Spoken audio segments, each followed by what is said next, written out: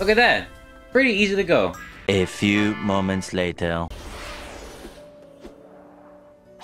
Wait. Hold up. No. So the second update Sonic Frontiers dropped, and we got new koco locations, each opens their own world. Except for Real Island. All you do is just towers, and there's nothing else to do there basically, so what's really the point? But with Chronos, Airs, Chaos, and Neurons, there's new locations in each world, and a lot of these are rare and hard to find. Some are easy, some are not. When you watch this video, you understand why that's the case, but anyways, let's get this started. Radical, wake the hell up! Your video just started. So there are 7 new koco locations to get in this world, so I'm gonna go over the closest one, that being this one. Hold up. So go here. Go here. The tricky part. So okay. Alrighty. Rail grind. Okay, good. Alrighty. We're close. Perfect. There we go. Got the koco. The closest one would be even the island right here. Let me try it out. Okay.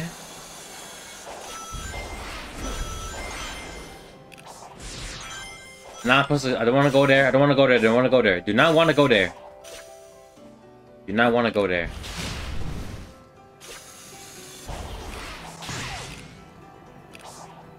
Now where do I go? Where do I go? Wait. Stop. Wait, no. Okay, good. Come on!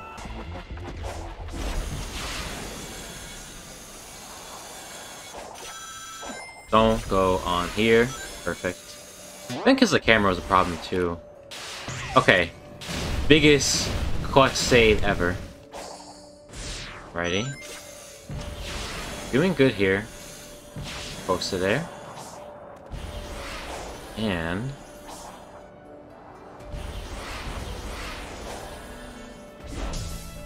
wait. Oh wait, it's one of those platforms. I expect that. Okay. This one's similar to one in Chronos, right? To like quick step. These sections here too. Okay, we should be good. Then it's got rings and everything like that. Okay. Good. Where did that go to? Oh, wait. Okay, good. You're not. Okay. That wasn't bad at all. And that draw distance is terrible. And yeah. Got our koco. The next one, there's no more in here, so closest one here. Well, this one it is. And the platform's right there, so this platform's there. Okay, good. We're off to a pretty good start here, actually. Here, there has been a single koco that's been pretty much like miserable to get. Careful here.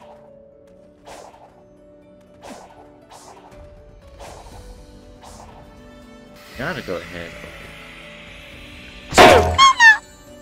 Okay, so take it slow and steady. Dang it. Take it slow, steady. There we go. Got hit, but I got the spring. Pretty good. This reminds me of the Unleashed DLC, where like they plaster spikes everywhere to make it hard. This is what it reminds me of. Except this is nowhere near as difficult as the Unleashed DLC. Man.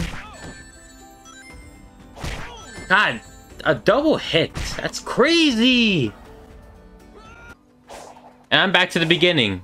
Perfect. 12 seconds later. Alrighty. Okay.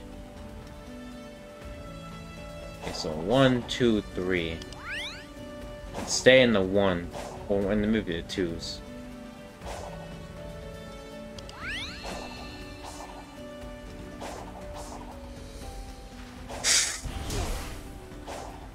Man! Never trust a slide! Ugh.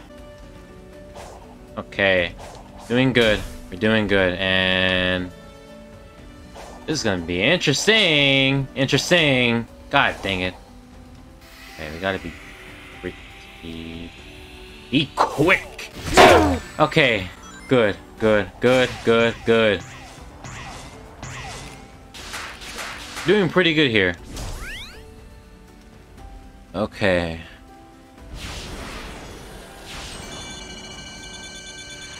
And we got the koco! After all that, that was worth it. 2. Alrighty. Oh, that's spin right there. We can go there. Okay. Oh. I'm not gonna lie, it's actually like the best platforming in a Sonic game. Like ever. Oh shoot.